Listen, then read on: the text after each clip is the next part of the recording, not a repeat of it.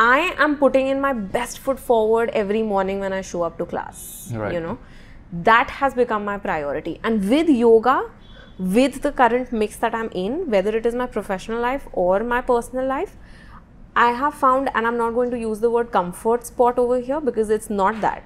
Because mentally there are challenges every single day in both these fields. But I have found a place where I'm actually feeling complete.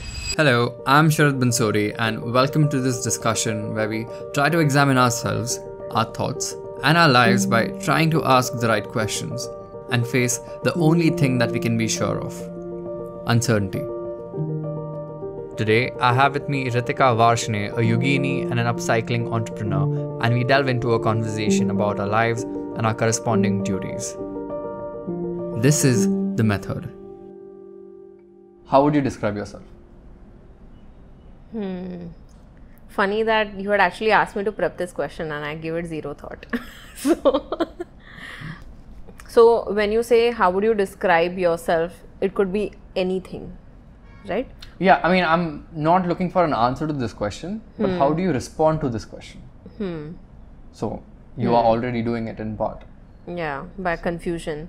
So Well, it is also, I've kept it broad for a reason. yeah, You know. yeah.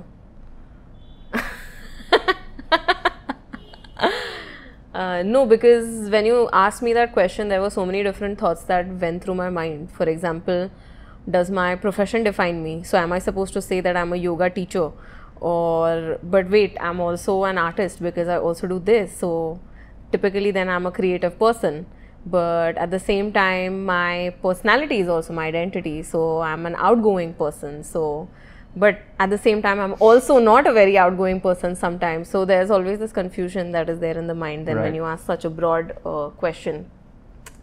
So to answer your question, I'm many things. Sometimes I am very outgoing. Sometimes I retreat into my shell as well.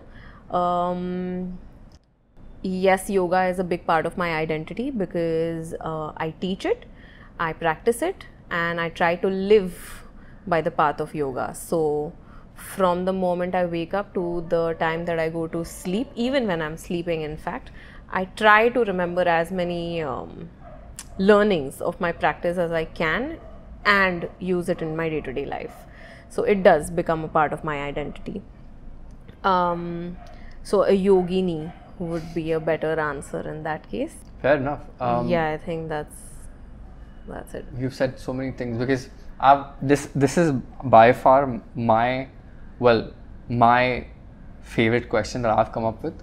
I mean, I've not seen it anywhere. Like, you know, when you research what questions to ask, and obviously I have done that in part, what questions to ask, but they've really not satisfied what I wanted to get out of the conversation.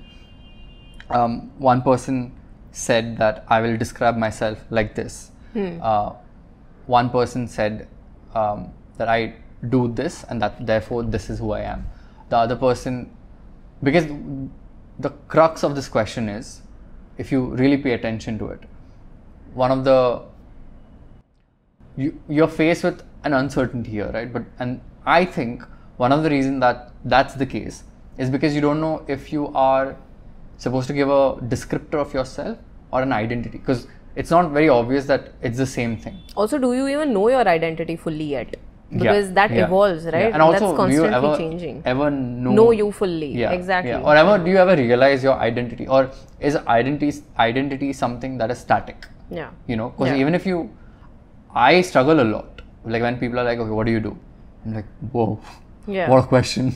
I don't know how to answer that without sounding cocky, you know, because if I try to give a true descriptor of who I think I am, then I feel like it's sounding a little cocky. So I don't say that, right? So anyway, but what I've identified with articulation is that if you say, so okay, if I ask you a question and you're confused about it, and if you don't say anything, you will remain confused. That's what I think. But if you say something, if you articulate it poorly, then your conscience will be like, no, there's something left. Or you said something too much. Something like that. Okay, so you said you're a yogini. Yeah. Right? Yeah.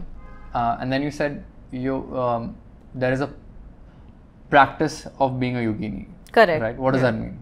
So, to give you a very simplified answer, people see yoga as a form of exercise, as a means to get fit. But that's just one very, very small part of yoga. What yoga really is a philosophy, like stoicism, like different thought processes. It's a philosophy, and it tells you how to live, how to think, how to breathe, how to eat, everything. So from the moment you wake up, the processes that you should be following for a healthy body, good breathing technique, to keeping your mind sane, to the kind of food that you're eating, how are you sleeping, everything is kind of laid down in a way for you. Right. As like a framework.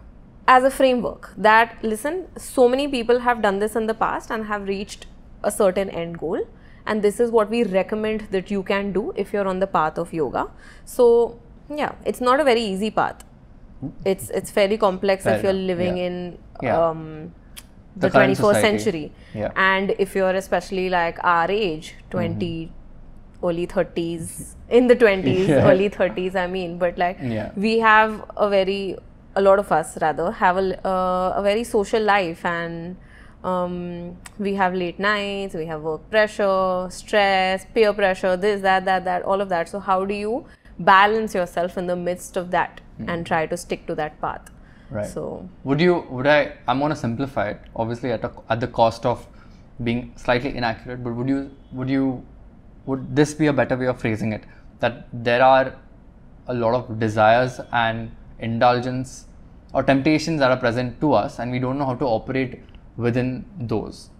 Would that be a better way? Because everything that you listed down, for me, in my head, were just desires. None of those were things that are essential from a duty perspective, and I'm saying that because of the language of stoicism. But everything you said was slightly around desires. And absolutely. Right. Because most of us wander from our path because of our desires, right? So at the end of the day, whether it is stoicism or whether it is yoga, it's a path of self-exploration. Right? You're trying to find yourself, you're trying to find your purpose, and you're living within a certain framework with that purpose in mind. Yoga is the same thing. In yoga, especially let's say the Bhagavad Gita, right? Bhagavad Gita is teaching you exactly this, and Bhagavad Gita is one of the prime books of yoga, teaches you exactly how to think, breathe, etc. through the example of a conversation between Krishna and Arjun happening during the Mahabharata. So in Bhagavad Gita, Krishna tells Arjun that you have to cut away from your sensory temptations. Don't wander and don't sway between extremes. So one moment you're extremely happy, one moment you're extremely sad. Neither is good for you. Even happiness is going to lead to sadness at some point or the other. Going to build expectations, desires, and unfulfilled desires will lead to disappointment. So once again, you will stray from your path. So try to stay in the middle. Even if something happy is going on in your life, don't wander towards a state of... Take that as an indicator of you're doing the right thing. Yeah. And exactly what you said, don't take that as an indicator that you're doing the right thing. Also coming to that aspect where he says that when you're doing anything, don't do it with the expectation of getting some gratification from your... from meeting your goals rather. Don't even expect to meet your goals. Just do the process. Focus on the process. Think about what has to happen later. Like the idea that don't do something good so that you get the recognition for it. Absolutely. Because the moment you do that, you're sort of the integrity of that action sort of loses its essence. Okay. But I'm sensing that we are now far too ahead in our conversation, because I feel like we've not said anything substantial. Not that we have to, but also I want to take a step back and instead of starting from where we've come, I'll go back a little bit. So I want to talk to you because you said yoga is important to you. You didn't mention Bartley at any point. Okay. And I know that because I know you. So as a question, could you walk us through the important milestones or instances, not just positive, that led you to this mode of being, whatever it is, with respect to yoga, with respect to Bartley, with respect to your personality, which is your personal life? What are the milestones and instances that were important in the last 10 years, obviously?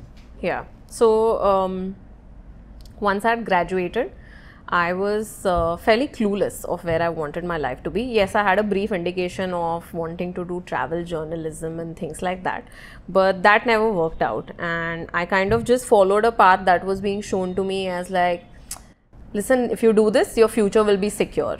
So okay, go ahead. So I once I post-graduated, I picked up a job and I worked there for close to 2 years.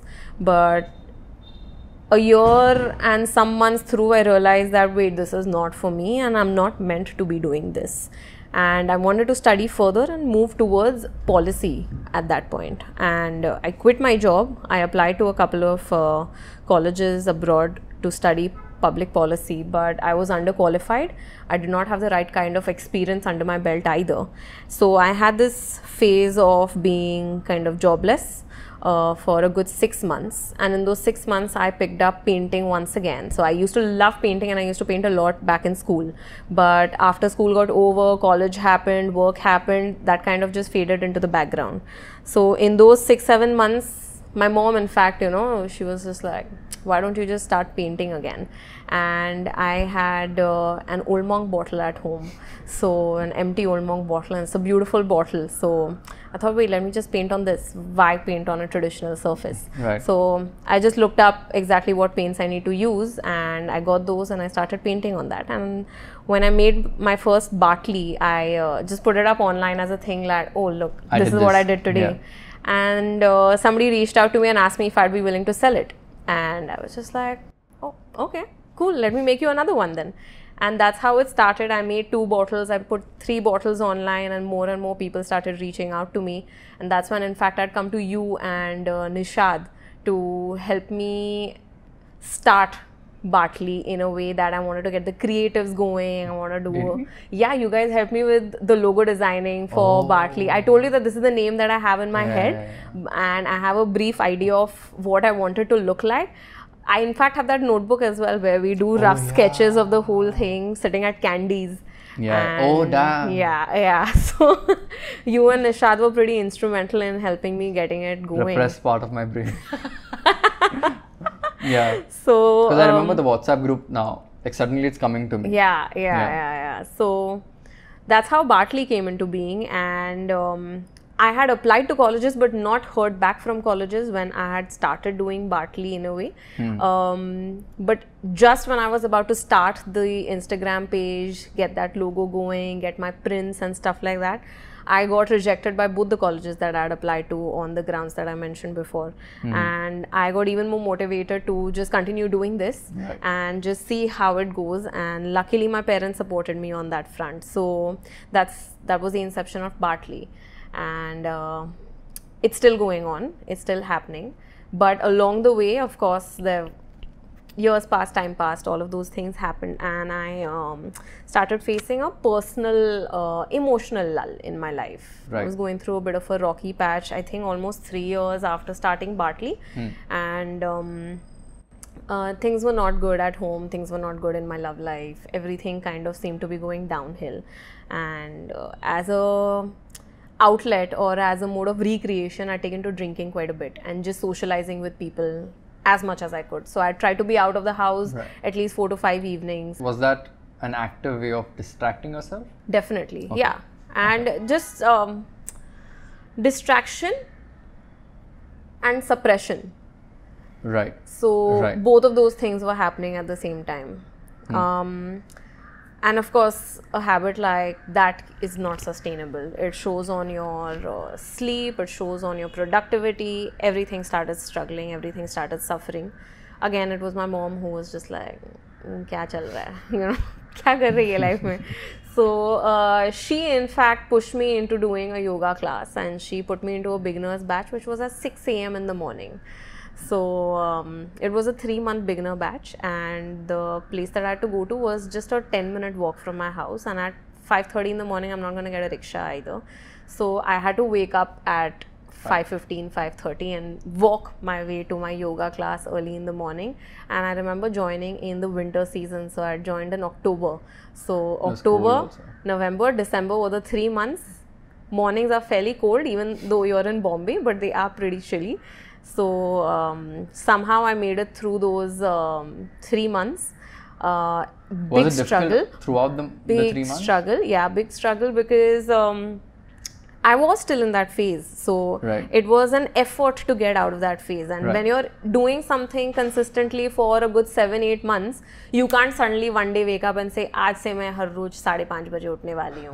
You know, and I'm not going to sleep at 2 o'clock anymore. And especially when you're saying that you're doing that thing for 7-8 months, that was not a good thing. Yeah, exactly. To pull yourself out of it. See, at that moment, I had 1 or 2 days where I felt extreme anxiety, and I had painted it because I couldn't express it. Like I could feel that, you know, my stomach dropping, I can't breathe, I'm feeling this palpitation, all of that is happening. But I didn't know who to reach out for help or exactly what is even happening with me. I could figure out why it is happening, but I was not able to control it. So I mean, you could figure out that you could point out to it, but you couldn't precisely. Yeah, I couldn't stop it either.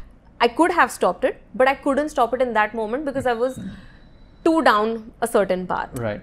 I couldn't go to anybody for help either in that moment. I didn't think anybody would understand. So I let it just be. Those 3 months, however, did help me get out of it somehow because I had a great teacher.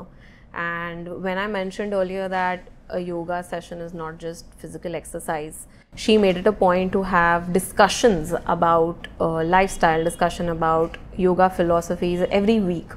So we used to have one session in the week where we would just sit and discuss a certain topic related to yoga philosophy. So those things kind of started helping me out, and once I finished the beginner session, I decided to just continue with her, and I did that as a student with her for a good 2 years again. And then again, it was my mother who was just like, why don't you start doing this professionally now?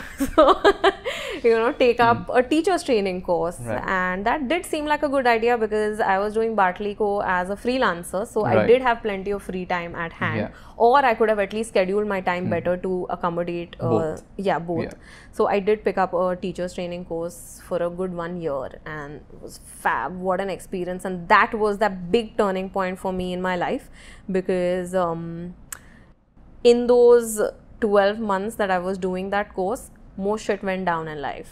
So, and when I hit rock bottom, I didn't hit rock bottom. I don't know if you know what I mean. Like, brace yourself. I could come out of it the very next day. And like, that was majorly because of yoga. Man. And it was that something happened. Of course, that day was shitty max. Of course, But the next day I woke up and I was like, you know what? It's cool. I can deal with it. And you could influence yourself. I could, I could convince myself at that moment to pick myself up and get going. And you could also do it.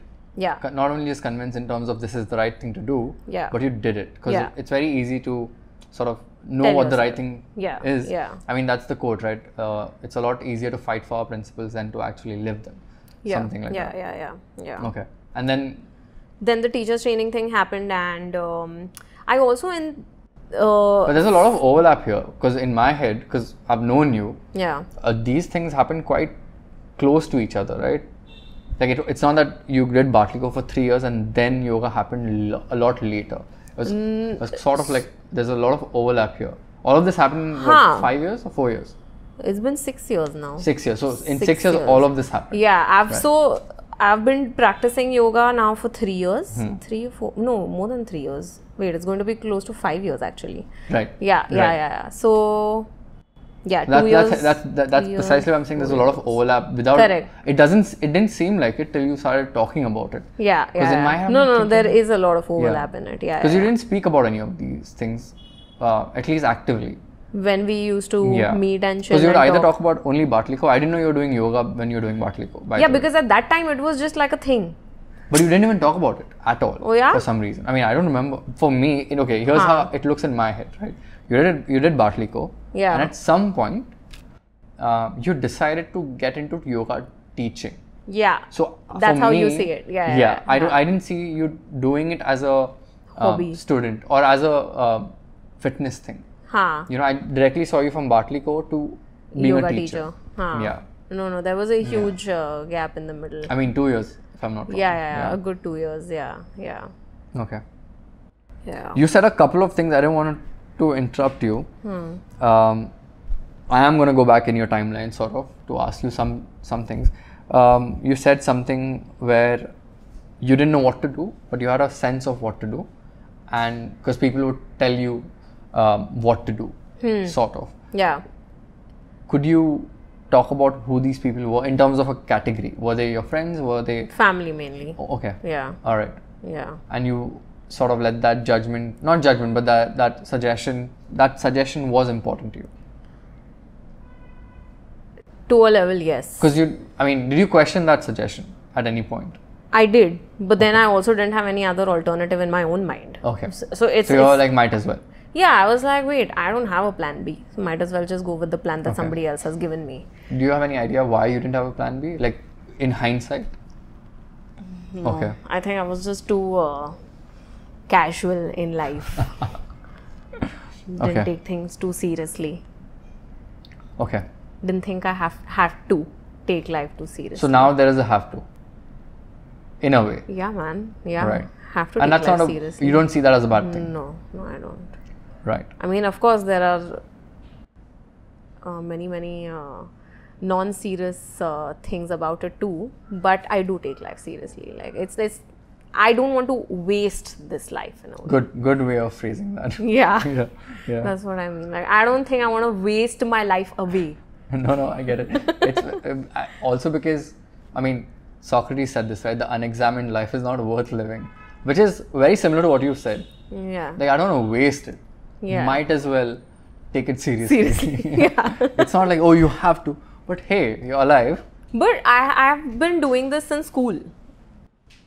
It was like a... Fair enough. Science करूँ, commerce करूँ. कोई बोलेगा science कर ले तो बाद में तू 10 चीज कर सकती है, कॉमर्स करेगी तो 2 ही कर पाएगी. हम लोग ठीक है, तो मेरे पास ज्यादा ऑप्शन साइंस करके होंगे तो मैं साइंस करती हूँ. You know, like it was always like बाद में देखते हैं क्या होगा. Oh right, okay. It was never कि मुझे इंजीनियर बनना है तो मैं ये करूँगी, तो मैं ये करूँगी, तो मैं ये करूँगी. There was no goal. Right. And then I'm doing like a step by step thing to reach the goal. There was never a goal. Right. It was just like हाँ ठीक है ये कर लेते हैं, हाँ ठीक है ये कर लेते हैं, ठीक है ये कर लेते हैं. So here's the question, because you don't think like that now. No, even today that's the case, because I don't have a goal. I don't see. If somebody asks me where do you see yourself 10 years down the line, I'm like still practicing yoga, staying fit, and being happy in my fam. That's about it. Like I don't have कि मेरे को लखपति बनना है, मेरे को ये Mustang चाहिए, फिर मेरे को ये चाहिए. But that's not a yearly. The goals you mentioned right now are not year related. Those are tangible products. Correct. Right. Yeah. Okay. Are you talking about like spiritual growth? No matter how many books I read and whatever I talk about, I don't see things as, okay, this is spiritual and this is philosophical. This is the way to live. That's the best way of summarizing it. So when I ask you something, it's a summation of all of this. Unless I specifically ask you, but I don't understand what spiritually means. I don't understand what philosophically means, because... Let me club the two. Right. Like when you say growth, are you talking about mental growth or are you talking about tangible growth? Well, let me rephrase it. Huh. When you said when you're younger, you didn't have a end goal which had steps that you had to follow. Yeah. Right? Like for example, if you were 14 and you wanted to be an engineer, then you know what to do. You can't take arts, you can't take commerce. You had to take science. Yeah. You had to do either BSc or engineering or whatever. Yeah. But you didn't. And in fact, even your post-engineering life is kind of charted out for you. तुम engineer बनोगे, तुम 2-3 साल काम करोगे, फिर तुम MBA बनोगे, फिर तुम इतने time यहाँ पे काम करोगे. Right. It's in a way it is planned. Of course, you may have a different path that you may suddenly choose after you become an engineer or whatever. But in your head, you kind of have a charted path. Well, okay, right. So let me rephrase it. There's always the option of following the charted path. Yeah, right? yeah. Okay. In my case, there was no such path. Right. Like it was always... So you didn't have any... I'm using this word very loosely. You didn't have any role models as such? No. Okay. I don't think I have a role model today either. I was about to ask you that. Okay. Yeah. In Fair fact, enough. when you asked me to pick a quote, I actually turned towards my husband. I looked at past and I was like, bro, I don't carry one quote around with me in my head. Like, I have nobody that, you know, is there in my head that, you know, there's a line that dictates how I live or what I believe in, or any show also for that matter. And I joked about, you miss 100% of the shots that you don't take. And he was like, please don't use that quote. And I was just it's a good quote. Yeah. Okay, very interesting. Because if we agree on everything now, it sort of doesn't work for me. Yeah. Right? So now, interestingly enough, last week, I've been working on a script for role models. Okay. While I think it's important from a learned perspective, which I can talk to you about today. Yeah. And because of the way you elaborated whatever you did, I've had a completely different experience. So, growing up, Man of Steel. It was, I mean, you will laugh, a lot of people will laugh when I say this. In BMM, I took journo because Clark Kent is a journalist. And I have a tattoo on the back. But so, and I think they have served me really well. Although, growing up, when I looked at Man of Steel, I was sure of, oh, he's the perfect ideal to follow. Because a couple of things about him, right? Always do the right thing. Now, granted, as a kid, what do you know about right and wrong? Yeah. And then, as where I am today now, I can sort of write about it, and I can think about it, and I can explain, I can elaborate it, right? So I definitely think. So what I am, it's really so weird for me. Okay, when you do actions, because when I am doing anything, right, I have these voices in my head. I legit have these voices, not in a creepy way. Yeah. But you know, for example, if I'm going through some struggle, it could be a mechanical one, it could be a psychological one, be it anything. Suddenly now, today, in the last 2-3 years, Marcus Aurelius comes in my mind. You know, he says things like that line. Soon you'll forget all things. Soon all things will forget you. It actually comes to my mind. And I'm like, baat to sahi hai. Because it's true, you know, it's not going to matter. Like, for example, the transition that I'm going through, there's always a chance that this might happen and this might not happen. And I was talking to my mom, all of this paperwork that we're doing, you could make a mistake and it doesn't go through. Then what do? It's not the end of the world. But as a kid, I would definitely face 20 minutes of, oh my God. And I'm trying to imagine myself as a child and not having those strong voices. Now I have a lot of voices. Like, there's Marcus Aurelius, there's Epictetus, there's Seneca, there's Socrates. There's a lot of people, right? Yeah. There's a lot of guidance. So my question to you is, when you are faced with any trepidations or struggles or obstacles or anything, what's the first thing that happens in your mind? If you don't have voices, I can't imagine that. So I'm just trying to understand that. It's my own voice that's there in my head. Okay. Like, so tell me one thing. If there's like how I give you an example. Yeah. There might be some themes in your brain, right? You tell yourself something. Yeah. Right? Yeah. What do you tell yourself? So there are a couple of things. Of course. Like how you said that when you were younger, you had a certain ideal that you were following, basis Man of Steel. Like you had idealistic and this and that. Yeah. So in my head, it was always change is inevitable. Right. This has always stayed with me. Right. And my life has also kind of gone that way. If you go to see, it's constantly changed from one thing to the other, to the other, to the other. Lots of unexpected things have happened. And I think if I had been too rigid in trying to follow a certain lifestyle or trying to be a certain person, I may not have seen the opportunities that would have come my way. Okay. मैं भूल गई तूने क्या पूछा? No, so when you have that struggle, yeah, you get these voices. Yeah. And you said one of them is change is inevitable. Change is inevitable. Right. Yeah. So in my head, it's like listen, whatever is happening. And that serves you every time? Most of the times. It's also a rehne de. That is the second thing. No, I mean, I get that because broadly speaking, there are these two forces, right? Yeah. Which are, if it has to happen, it will happen. Correct. But there's also another voice, if you want to make it happen, you can make it happen. Yeah. So it's always a struggle between Correct. the two. Yeah. But so here's the thing. For me, what happened was, and because I don't know, I've had the proclivity towards reading. I don't know how, your experience or your history with reading, because we haven't, weirdly enough, never spoken about that.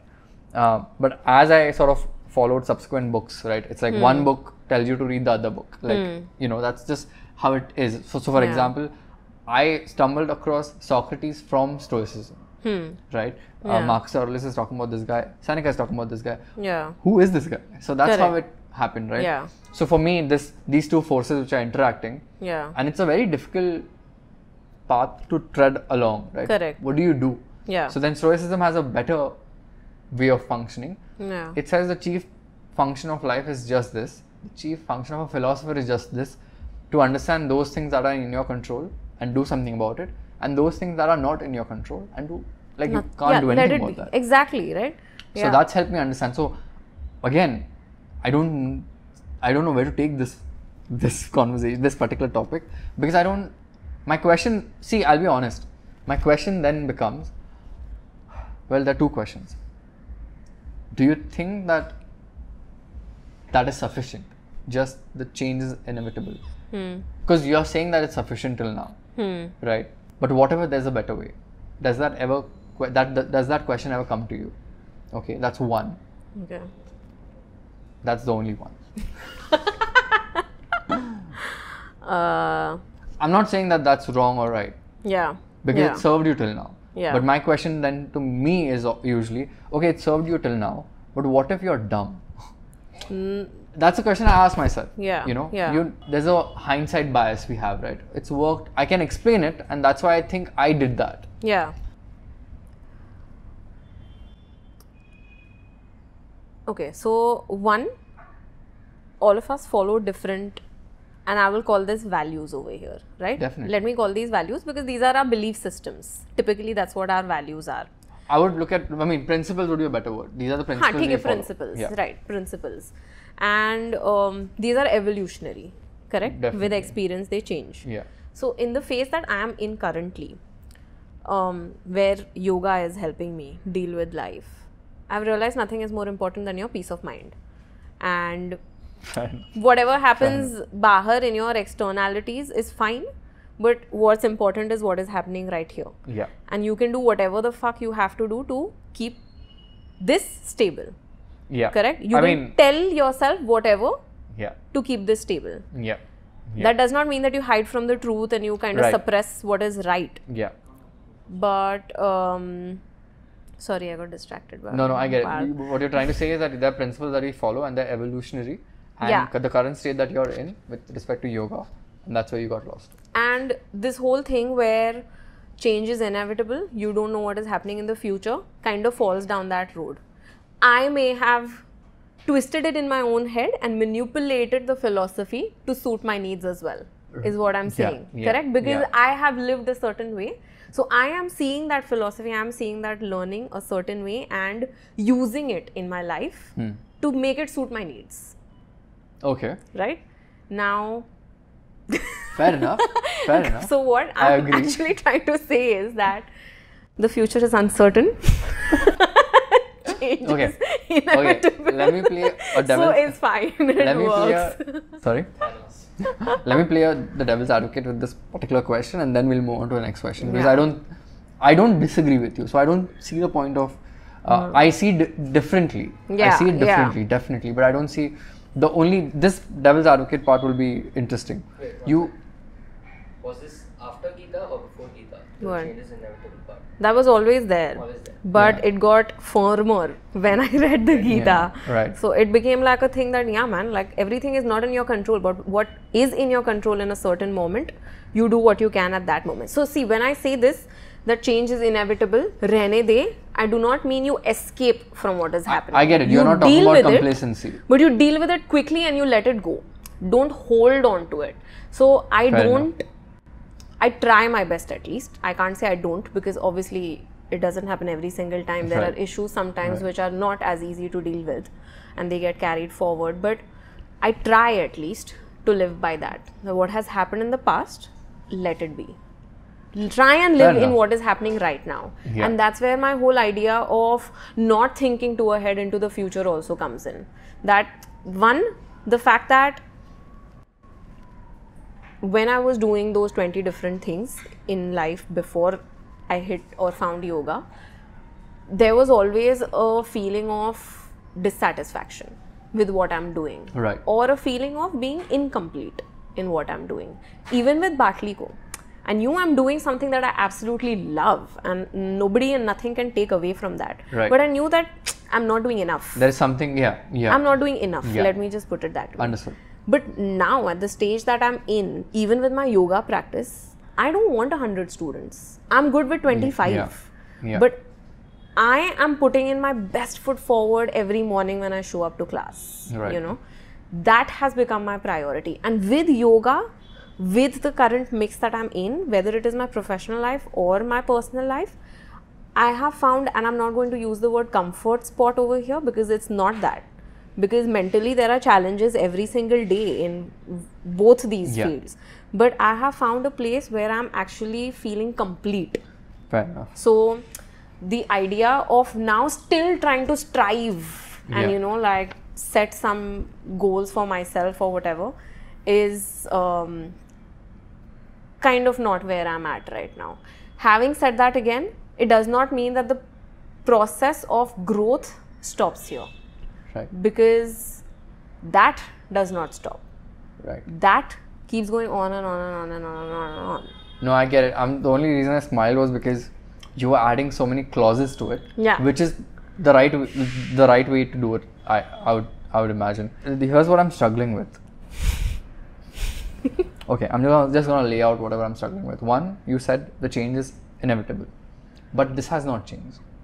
What is this?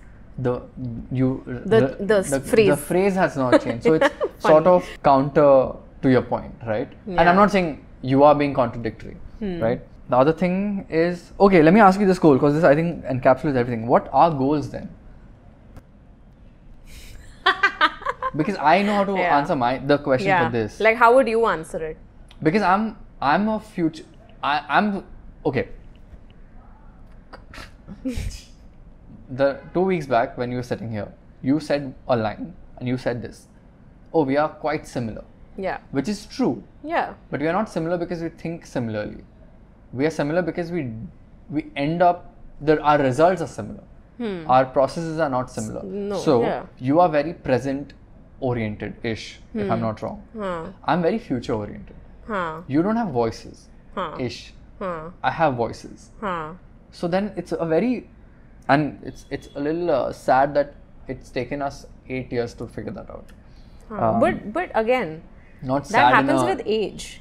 Like that, see man, I think we all went through a phase, but when we are younger, we don't a lot of times have that maturity to really delve so deep into our own personalities. And we have so many distractions to keep us busy that we don't find the opportunities also sometimes. I agree with you, and I agree that happened around you. You as well. But that didn't happen around me. So what is sad is not what you're saying. What is sad is, so while let's say the circumference around you of what was happening was true to what you're saying. But I was having these conversations even then. Okay. I was still not obviously to the level that we're doing it right now, but I was still stumbling. I was still talking about these things, and for some reason, the people around me at that time were not interested. Yeah, you know, because maybe you were ahead of your time at that time and thinking that way, or you didn't find the right people. That's definitely, because most people would have been like me at that age, distracted. I mean, I find people distracted even today. Yeah. Our paths have somewhere converged there. You are right. I'm just trying to figure out. So the aspect of when you articulate something, and if it feels wrong, I let that guide me. So our paths have converged. Seems right. It seems incomplete. Like there's a clause that is missing. You know, I can't figure it out right now. Okay, you said what are goals? Converged, but not entirely.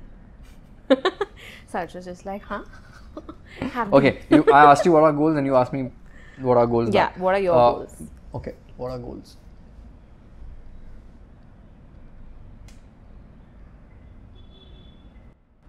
Okay, broadly speaking, goals are that which you want to attain, achieve, or get to. That's broadly speaking. Is that sufficient? Yeah, okay.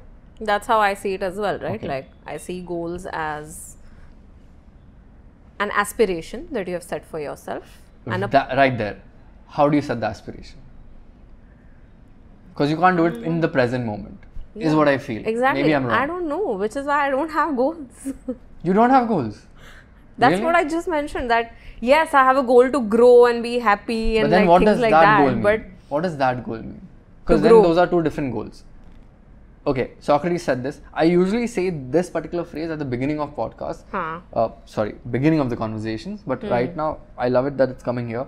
He said that the beginning of wisdom, not wisdom, the beginning of wisdom is the definition of terms. Beginning of wisdom is the definition of terms because they give you clarity in thought, is it? So with Sid, we were talking about creativity, and he said creativity is something that comes, you can bring, you can attain. Like it was everything. But then if it's everything, then we don't know how to work towards it. Correct. So if you are saying you don't have goals, and then you are saying that you have goals. So okay, so I think let me clarify it then rather. So in my head, when a lot of people talk about goals, and this is often a question that is asked when you go to give an interview, right? So it's one of those things that you have prepped already in school, in college, then when you are trying to look for a job and things like that. So there is definitely some conditioning in my head listening to the word goals. Right. And I don't mean football over here. So no, I get it, yeah. Goals. You were clarifying goals. Yeah. What did you I were saying already that say? there was a societal meaning attached to goals. Correct. So there is a ingrained stereotype as to what goals look like. 5-year plan, 10-year plan, 15-year plan. And when I say aspirations, a lot of it, when I see it attached to the word goals, are material aspirations. Fair enough. Right? Like, yeah, very corporate-y, very... Yeah, exactly. Yeah. Also because I come from a background where my dad is in that setup. So you sort of have a disdain towards the word, in a way, not extremely, but you do want to get away from that. I want to get away from those material aspirations because they have never mattered so much to me. Right. I see, okay, a car is a car. It could be a Santro. Yeah. It could be a Merc. A Merc is just more high maintenance and sucks out more money out of your and if life, you don't have it, plus peace of mind. Yeah. A Santro is so much better and it serves the same purpose. Yeah. They're both cars. They take you from one place to the other. In that case, an Uber or a rickshaw is even better. So that's always been the case with me. So my aspirations have never been so materialistic. Yes, I always had a thing that I want to travel and I want to see everything and I want to do this and that, but they were all experience oriented. Fair enough. So till today, when I think of goals in my own head, I don't set them, like there is no benchmark that I want to reach. Fair enough. It's a very broad goal. Open-ended. Define that. What do you mean by open-ended? Give me one example if you can. Yeah, okay. So again, I'll come back to my yoga practice, right? Like, again, not my physical yoga practice because that I know is growing every single day through the effort that I'm putting in on my mat and etc. So the goal attached to my yoga practice, for example, is more to do with my mind, right? So when I over here I mentioned that it's a broad goal. It's growth oriented, that I don't want to stop learning about myself or I don't want to stop learning about my environment. I want to keep growing in that aspect of self-exploration and my relationship with my environment and how do I fit in. Correct? So identifying my role in society. So my relationship with my environment fits in over there. And identifying my own self better. Right. And being able to have better control over my thoughts, over how I'm channelizing my energy and things like that. So it's that broadly. No, I understand. Okay, Wow, your idea of goals then is to find an optimal mode of being which lets you operate in the short term as well as in the long term. So that what you do today serves you in 3 months, a year, 10 years, 50 years, whatever, how much ever. and also not in a way where you're being too hard on yourself, right? Yeah. So something of a balance that comes into play. Yeah. Okay. Yeah, actually, to put it simply, my goal is to set a balance in life. Fair enough. A healthy balance in whatever I'm doing. Okay, I'll just share this one thing and then we'll move on, because I think it's very important from my perspective. Because the Stoics had this idea, and this is what I think about it. I'll tell you what I think about it first. There is the environment, right? And then there is us. When it comes to animals, there's an environment, there's them, and they react to it, they respond to it, and the environment also responds to it, and that's why we have the survival of the fittest, where the animals have to adhere to the laws of nature, but once they do, the nature itself changes. So it's always, the nature isn't a static concept. Correct. It's ever changing. It's evolving. Right?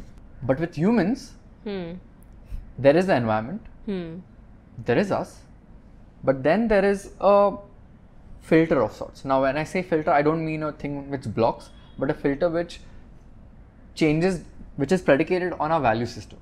So, for example, if there's a lion and he's not looking at me, and if I take a stone and throw it at him or her, then it would be a lioness. Then that he's going to come towards me and attack me, I would think, right? If I take a chocolate, like a box of chocolate, and throw it at the lion, same reaction, right? Because there is no filter. You throw something at someone, at an animal, it charges at you, because that's the nature of that particular animal, right? If I take a stone and throw it at Parth Junior, he'll be upset, he'll be mad, he'll be angry, and he'll be a little surprised, and he'll ask me, why did I do that? If I throw a chocolate at him, he might be like, okay, thanks. Yay. Yeah. Either he'll have it or he'll not have it, but his reaction will be very different because of the context. Correct. Right? So there is a filter there. Yeah. Now if I throw a chocolate at a stranger, that is also completely different, because now it's a stranger. Context is changing depending on all these different variables. Yeah. Now, I think, obviously the Stoics didn't articulate this in a literature form. This is how I see it. But the way and it's very complicated, right? How do you figure out what that filter is? How do you can't sit and figure out everything that can happen. Yeah, okay, every probability. If Parth does this, I'll do this. Correct. But if Sharad does this, I'll do this. Yeah. But if this one does this, you can't do Correct. that. So their idea was that you follow the 4 cardinal virtues and just these. If you do these, if you focus only on these, they will build your character, and the character is the only thing that you have, which is your mind, right? And if you do this, you don't really need anything. So they had these 4 virtues, and the only reason I'm sharing this is because I think it'll help you, because you hit on one of them. You hit on balance, which is temperance, which is moderation, which says nothing too much, nothing too less. Correct. You might not need a Merc, and you might not need a Santro, or you might just need a Merc, or you might just need a Santro, but a balance. Figure out, depending on where you are, how much you're making, how much is required, Correct. how much is essential. Exactly. So that is one which Live you by hit your on, means. which is balance. The other 3 things they hit on is wisdom, to know what is the right thing to do, to know that this is in your control and this is not. So that's wisdom. That also I hit on, but when I said you hit on balance, that was the most recent in this particular conversation. The other 2 things are courage and justice, because you need, and also these are very intertwined. You know, if you're just courageous for your sake, then that's just audacity, and that's just abrasiveness maybe sometimes. You know, and justice can't be when you're doing it in isolation. That's where your environment thing comes in. So that's that. Okay, here's a question. How would your 20-year-old self describe you? Of course, you wouldn't know. Describe precisely. me back then, or describe me now? The 20-year-old self describing the 30-year-old self. Yeah. Nice question. You know, because on Facebook we have this question: what would you tell your 20-year-old self if you could go back in time? Oh, wow. Hold on, what would he tell you? You know? Yeah. Wow. How would I describe myself? How would the 20-year-old self describe you? Yeah, the 20-year-old me describe my 30-year-old me. Wow, shit. Damn.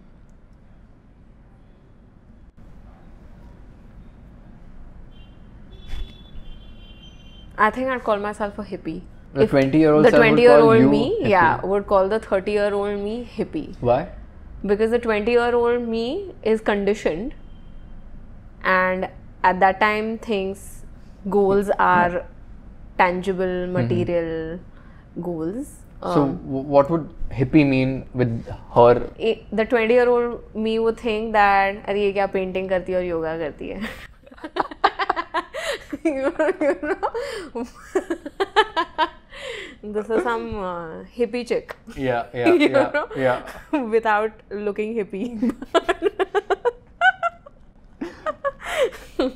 Yeah, I back then I would think that's unrealistic to lead a life like that. Right. In a way, this life back then would have been aspirational to me. Should have been. Could have been. Well, okay. Yeah. Could have been. Could have been. Yeah. Definitely. Because. But you didn't know it. I didn't know it. Nice. Now let me reverse it. What do you think about your 20 self now? In a phrase or two. What do I think about myself now? As a 20-year-old. No. What do you think about the 20-year-old you? Oh, dumb and lost. Interesting. Yeah, way too distracted in life. Way too distracted. I didn't give myself too much thought. You didn't give yourself too much thought? Yeah. What does that mean? In the sense that 20-year-old me was in Jai Hind, correct? Yeah. Yeah, so in college. Yeah. Dancing, doing drama, and like chilling. Because I remembered a we video. used to do all those fests. Yeah. Life just revolved around doing fests and projects and chilling and friends and a little bit of family here and there. Yeah. So I don't think I even gave myself time to think at that time. Yeah. I loved reading though, but I was never inclined towards philosophy at that stage. In fact, I used to think this is bullshit. Yeah. This is hippie culture, and this is all like it's not some practical, blah, blah, blah. it's pseudo intellectual. Like, ये तो मतलब भगवान के लोग पढ़ते हैं type thing, like ये क्या है? And at that time, I don't think I even knew the difference between spirituality and religion. Right. At that time, I was not that well read on that front part of literature. I used to read Harry Potter and Eragon and like Hobbit and things like that. It was all fantasy. Yeah. So I think I would say that I lived in that kind of world as well, where I didn't give too much thought to philosophy. But now it's changed. Yeah, now not little. I'll say little bit only because of drastically changed. Right. No, I'll say a little bit only because like what do we know? That's the only reason I say it that way. Yeah. What's the role of reading books? Oh, I think they play a big role in life, right? I'm pretty sure in your case, a lot of your guiding voices come from literature, from what you have read. Yeah. Whether it is Man of Steel or whether it is today Marcus Aurelius or Socrates. For me also, literature has played a huge role because it's evolved. Like I said, when I was in my 20s, when I was younger, I was reading only fiction. Yeah. Then there was a phase where I read only philosophy, but not philosophy like you did because I was on a different path. So I was reading about Shiva and I was reading yogic philosophy, I was reading the Gita, I was reading more subtexts related to the Gita. So I was on that tangent. Now when I understood what that philosophy is talking about, and I'm just going to use the word understood here because I'm not there yet, right? I'm not fully following it yet because it's a struggle to follow that. Precisely. So I'm still on the path of trying to get there. Yeah. That is where I started breaking it down, that wait, so at least in yoga there is the whole thing that so yoga follows 8 steps, the last step being samadhi, and the first step being your morals, your value systems, like we use the word. So but it says it's a progression that you have to go from one to the second to third, without third skipping. to fourth, etc. Yeah, because step by step you start getting control of your behavior, your body, your breath, your mind, and then you finally reach your stage of samadhi. So I started seeing it from that perspective, that okay, I know what this is, now let me start working down to up. right? So your moral values are fine, like your non-violence, saying, being truthful, all of those things are fine. But then I started looking at how the body works. What are the disturbances within the body? What are the disturbances within the breath? So let's start aligning those. So now the literature that I'm reading is all self-help books related to my physical well-being. Right. For example, Gut is a great book. Right. Then I read Atomic Habits on building good habits. Right. Then currently I'm reading this book called Breath. So now I'm reading books that are going to help me align my body to support my meditation practice. Right. So you're reading books which you can practically utilize. Absolutely. Right Absolutely. now. Yeah. Okay. To the point of reading books, you've sort of, now there's a way you're functioning with the books. You're not just reading books, you're functioning with the books. Correct. So how did you transition from reading fantasy fiction / fiction to what you're reading currently? Where did that transition happen? Was it a smooth sailing one? Was it one day you... There was a break. There was a big break where I was not reading. And I had moved towards consuming visual content. Mindless visual content. So not literature related, just random. So just things. to eat, Friends, Office, Vampire Diaries, random things that had no consequence to my life. So I had, and I think this was the phase where I was lost in life, right? So I was not reading, I was watching mindless content, basically suppression, distraction. Was it hitting you that you're not reading? Was in the back of... Yes. And I did make attempts to read as well, but even one page, I was just like, read 2 lines, then drift away and be like, what am I reading? And then just be like, what am I reading? Was there any indication of why am I reading this? If you can remember. No. Okay. When I pick a book, I pick it with interest. Like I go through the back and I see if it's appealing to me, etc., etc. But yeah, that was in fact the first time I started leaving books midway or after 5 pages, 10 pages. Prior to that, I had never done that. Irrespective of how boring the book would be, I would still go through it. So then, at what point did you come back to books? When I started doing my yoga teacher's training course. So not even through Bartlico? That was the phase where I had stopped reading properly. Right. Yeah. Okay, so this is the place where I'll let you ask me a question without any relation to the previous conversation. What prompted you to not take music seriously anymore? Oh. So like, where did music fall out of that equation for you? That's a very depressing answer, and I don't use it. I'm not using it loosely. So there is a good to fair chance because I have mild anhedonia. What's that? Anhedonia is a byproduct of depression. Okay. And what happens is you stop getting pleasure from things that were pleasurable to you. So that is what I've spoken to my therapist. That's definitely the thing. That's one part of that. So that is one. The other non-depressing answer, I think, is that I have, and this is something interesting with respect to not just music, sports, performances, anything. I hate to be a very strong word. I'm not a big fan of being in the audience. So when I'm listening to music, in my head, like, why can't I write my own? Why can't I perform? Like 4 years back, when Parth would share concerts and stuff like that with me, I would like it, but I genuinely don't like going to concerts because I don't want to watch someone else do what I think I could do back then.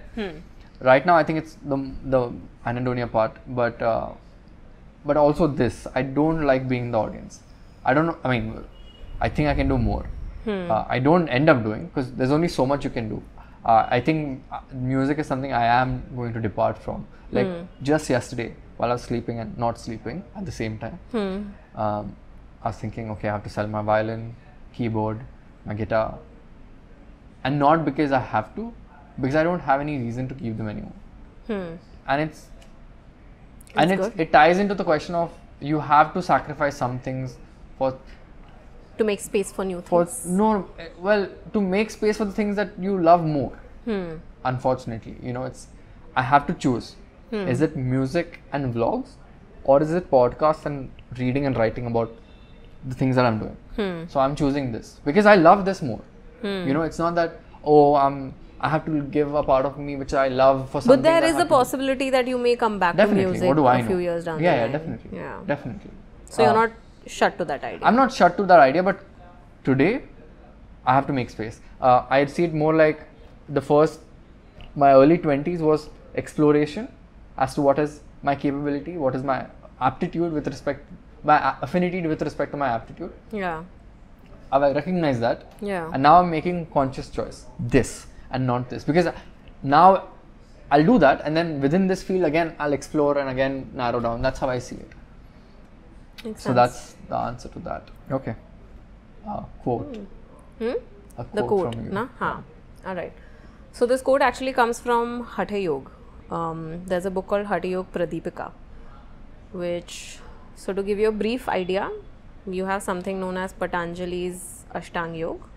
Then you have sub books that were written years later that told you how to follow those 8 paths basically. So Hatha Yoga is one of the eras that came after Patanjali's Yoga Sutras that helps you with your physical asana practice, your breath work, etc. And since I mentioned that I'm in that space right now where I'm trying to align my body and my breath to support my mind, this quote is where this fits in. So there is a shlok in that which says, Chale vate chalam chittam nishchalam nishchale bhavet. This is in Sanskrit. It means जैसे आपकी सांसें चलेंगी वैसा आपका मन चलेगा. So the way your breath moves is how your mind will move. If you can control your breath, you will be able to control your mind and vice versa. So both of them are interconnected. Right. So this particular shlok gives you the way to control your mind. So when you're anxious, you move to your breath. Right. Slow your breath down, you'll be able to slow your mind down. Right. And then heart rate comes down, everything starts coming down. So yeah, that's what I have been trying to follow in a way and use as much as I can practically. Interesting, because I use it as a hack more than from a biological, medicinal property kind of thing. Yeah. For me, it's like, okay, if I'm in a situation where I need to brace myself, recollect myself, whatever it is in that gamut, I take 5 deep breaths. And that's one. So because that sort of stabilizes me for those reasons which I didn't know, but I came from this side. Yeah. And the second thing I'm trying to do is that now I want to start pacing myself in terms of if I am responding to the stimuli around me, I want to take 1 deep breath and then respond. You know. So there is a difference there. As how we are seeing breath, right? Yeah. So what I'm trying to do is I want to try and breathe slow and in a relaxed and calm manner 24/7. So I don't want to take those 5 deep breaths when I am in a state of anxiety. I want to avoid that state of anxiety from happening in the first place. Fair enough. So I want to try. So in fact, in this book that I'm reading right now, Breath, right? It's a beautiful book that talks about your breathing from a neuroscience scientific perspective, going back to philosophy and what yoga and all these practices are talking about. And it says that if you can take only 6 breaths in a minute, it will be ideal for your emotional and physical well-being as well as your mental health. Right. But on an average, you and I are possibly taking close to 15 to 20 breaths in a minute. So on a 24/7 level, we need to slow our breathing down and get it to that 6 to 6 ka ratio. Right. Which is what I'm trying to do. Fair enough. I think heart rate is also very closely linked. Absolutely. Yeah. I know I'm pretty sure because I've been accidentally healthy for the last 12 years. You know, because of whatever. I already had a proclivity towards not indulging in junk food. Yeah. I remember I used to look at my Fitbit. And my resting heartbeat was 54. Wow. So I was like, okay, I'm on the right track. And then it would go to 59 because it would fluctuate, right? Like 59, I'm doing something wrong. Come back to it. So, no, but I understand what you're talking about. The goal is, another thing that I'm doing, now these are different things which are taking me towards the same thing, which is to slow down. So I do the 5 thing if there's an extreme situation, that doesn't happen. As to tackling the anxiety part, that's where the other tenets of stoicism come into play. And interestingly, I'm not really refuting anything, I'm just adding to it. Now I go for walks in my building, right, after dinner, like after 15 minutes. Yeah. And the whole goal, while I'm walking, and I catch myself, you're walking too fast, slow down. You're walking too fast, slow down. And that's helped me a lot in the last 6 months, where while I'm walking, well, or rather, every action that I take, I try to slow myself down. So even with writing, from typing, I've come to writing. I mean, I used to always balance it out, but now even more so. Yeah. You know, yes, you can type it out, but if given the option, write it down. Because it's gonna force you if you're not used to it, and then it becomes second nature to you. I think we've covered everything. Yeah. I'm glad we got to do this because this is going to be the last episode for this year, I think. And because I'm so bad at articulating my thoughts social etiquette under pressure. No. Yes. No, but also because there is a certain etiquette that has to be followed, I think, just because it's being respectful of that medium. So, and now what I'm going to say is going to sound so trivial. Thank you so much for doing this. Dude, sorry, but like when you were saying this, there was something else also going on in my head, and like suddenly it jumped to that, like there was a realization that just happened basically. So it goes back to goals, right? Go for it. Yeah. We got the title. No, tell me. Yeah. Goalless. So it goes back to goals. Yeah, like a thought just came to me, right? Like, so one of the reasons I think why I don't set measurable goals in a way, or like very solid goals, is from that quote in the Gita, which I cannot say exactly because it's in Sanskrit and I don't know it too well, whatever, but I'm going to just explain it simply, that it says that it stems from expectations. Problems, most of our problems stem from expectations. Right. So the quote basically says that the root cause of most problems in your life is expectations. Expectations lead to desires. Desires lead to attachment. Yeah. Attachments will ultimately, if not met, lead to disappointment. Yeah. Disappointment will lead to loss of peace of mind. Yeah. And I think I see goals like that. That you set an idea in your head, then you try and do things to achieve that goal. But along the way, if you fail, then you feel disappointed about not reaching that goal. Right. And then you hit a lull. Right.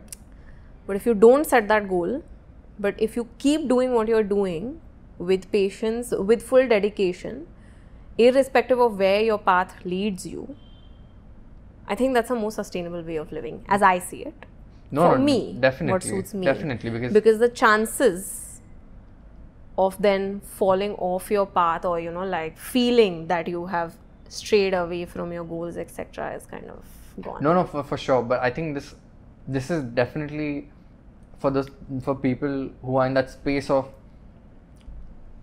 So okay, again we are continuing a little bit, but okay, so there's a big difference, and I'll use this example. There's a big difference between Stoics and skeptics. Stoicism sort of came from skeptic to a point. The skeptics believe that virtue is the only good. Okay. Very similar to Stoics. Okay. Virtue is which is very similar to your philosophy also. Virtue is the only good. But the skeptics had an idea that everything else is bad. Distracting. Okay. Goals, food, having a house. So that's why Diogenes would stay in a tub, because you don't need anything else. Like when Alexander the Great came to Diogenes and he said, if I was not Alexander the Great, I would want to be Diogenes. Yeah. And Diogenes said, if I was not Diogenes, I would also want to be Diogenes. Yeah. And he said that because if you look at Alexander the Great, he had everything. He could get everything that he wanted, but everything could be taken away from him. So he always has that. Diogenes doesn't have that. So he's free from all that. Okay, so now the reason I mentioned this, but the Stoics had a different idea. They said that virtue is enough, but there are two things. One, you have a duty to your brotherhood or your community. So you have to be in the public space. That's why Stoicism is ideal for soldiers, politicians, people who want to be in the republic, who want to engage with people. And the second, they said that there's a preferred indifference and there's a dispreferred or unpreferred, whatever is the right word, indifference. So maybe you don't need a fancy house, maybe you don't need a fancy job, but you don't have to give away the house that you have just to be, minimal. Absolutely. If you you don't be sadistic or masochistic towards yourself. Yeah. But in dono ke beech mein bhi there is a phase, right? Like where you live by your means. Which is how I see Stoics. Correct. You live by your means. Correct. Do what is in your control. Correct. So that's actually very, very close to yoga philosophy. Yeah, because exactly, it's telling you that you're not. In a way, it calls sannyasis cowards. Yeah, which is right because you have actually left. You've given up your purpose. Like, sort of. Yeah. And you are running away from your duties and then trying to find samadhi. Right? But what Gita says is that you're actually a true yogi if you're able to stay balanced, unattached, not expecting fruits of your labor while living in society. So you're fulfilling your responsibilities towards your community, towards your family, towards your own well-being. You're doing everything. Whatever nature has assigned you. You're doing everything that a human is supposed to do living in the 21st century. Man is supposed to do. But you're still keeping everything stable here. You're not getting attached to anything. The reason I made that face is because there's so much to add to this number. To add to that. To add to that,